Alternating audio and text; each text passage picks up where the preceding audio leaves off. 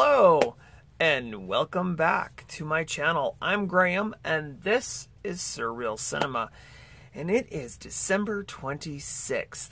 Wow, how the year has just blown by.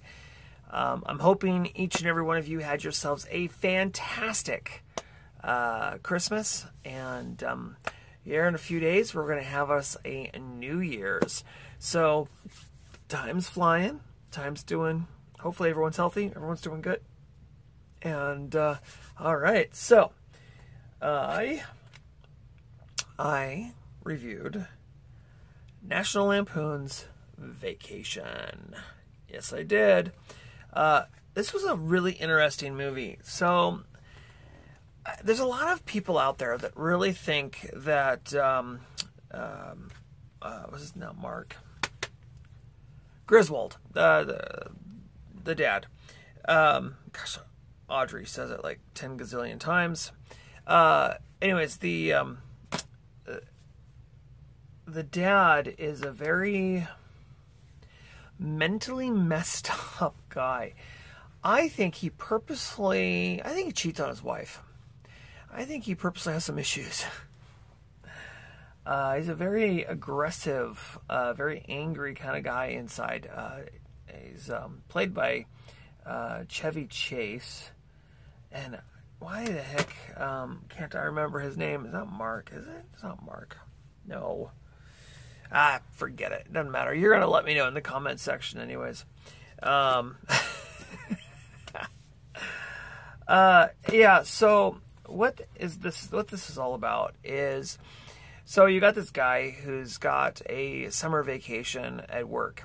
He is the same character that is in Christmas Vacation, which I reviewed last Christmas. And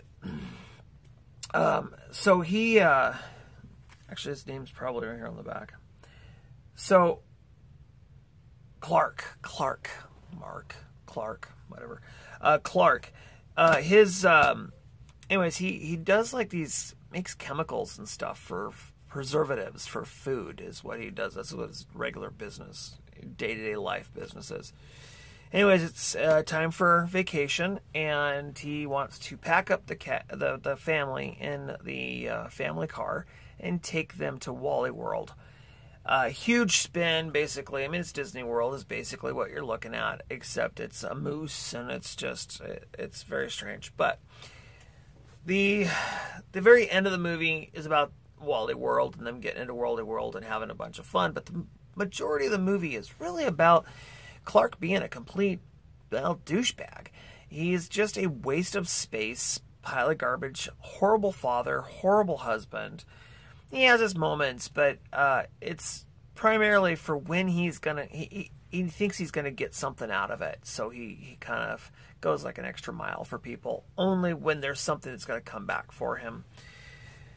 His wife's brother and sister-in-law and their family, they end up visiting them, and then ends up picking up her aunt to drop her off along the way. Well, along the way, he ends up killing the dog by tying the leash to the bumper of the car, and she ends up just dying in her sleep, basically in the back seat. And he ties her to the roof of the car, and it's messed up. It's just messed up. It is not a child-friendly movie. I wouldn't recommend. It's fun to watch if you're maybe preteens, like, I don't know, 11, 12, 13, maybe.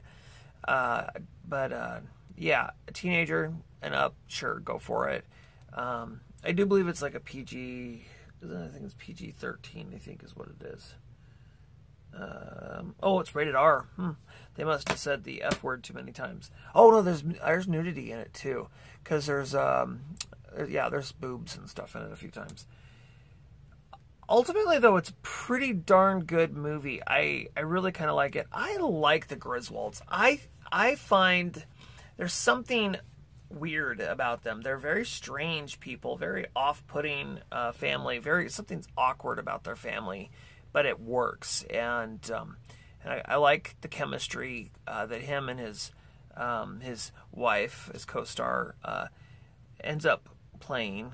Chevy Chase is and was a fantastic actor in my opinion. He just, especially when he was younger, he was just such a great actor. I don't know. I absolutely love it. I thought it was great.